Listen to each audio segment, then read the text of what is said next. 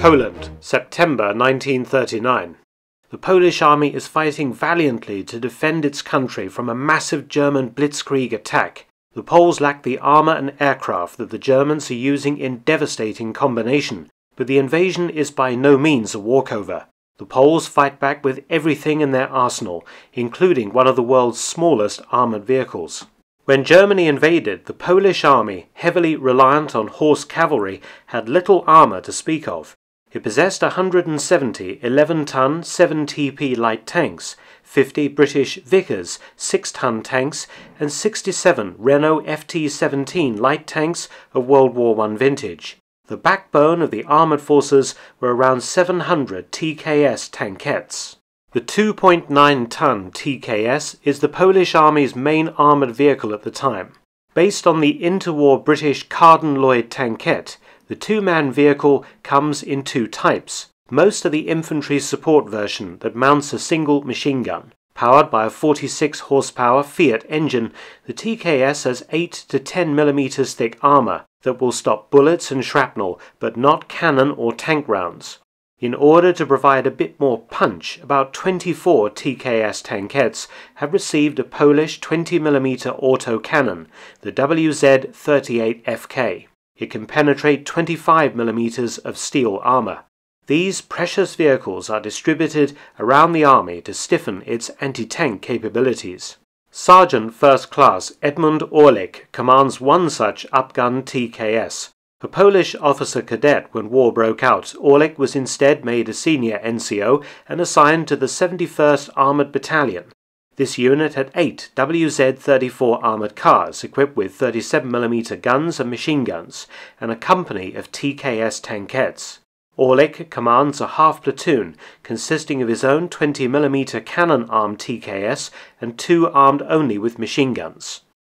In constant action since the German invasion started on the 1st of September 1939, Orlik first encountered German tanks on the 14th of September, providing fire support for a Polish cavalry attack across the Bzura River. Opposing them were Panzer IIs of the 36th Panzer Regiment, also armed with 20mm cannons. The German weapons were of a lower velocity than Orlik's. In an ambush position on the crest of a hill, Orlik picked off 3 Panzer IIs, his 20mm cannon easily able to penetrate the German tank's 14mm of armour. Although Orlik scored his kills, the retreat towards Warsaw continued. On the 16th of September, his unit had to destroy its armoured cars as they couldn't ford the Bzura River. Wear and tear, lack of spares and fuel meant that most of the TKS Tankettes were also abandoned 2 days later. Orlik's half-platoon remained in action, however. On the 18th, he was sent to reconnoitre a road through the Campinos forest. The approach of a German column forced a change in mission. Orlik ordered his 2 machine-gun-armed TKS back into covering positions, while he selected an ambush position for his 20mm armed tankette. He found the perfect place overlooking a crossroads and waited. A few minutes later, the German column hove into view. It was commanded by 23-year-old Second Lieutenant Viktor Erbprinz von Ratibor. An Erbprinz is basically the eldest son of an hereditary prince, and Victor was the son and heir of Silesian nobleman the Prince of Ratibor, who ironically was opposed to the Nazis. The younger Prince von Ratibor led the German column in the largest tank then in Wehrmacht service, the Panzer IV-B, armed with a short-barreled 75mm gun. Its frontal armour was 30mm thick, meaning that Orlik's 20mm gun would not be able to penetrate. The other 2 German tanks were Panzer 35Ts, Czech tanks used by the Germans armed with 37mm guns, with 25mm of frontal armour. But both German tank types were vulnerable to flank attacks, where their armour was only 14 to 16mm thick. Sergeant Orlik had the added advantage of concealment. His tankette was so small, Prince von Ratibor and his men couldn't see it. Once the leading 35T was side on to Orlik, he opened fire with his cannon.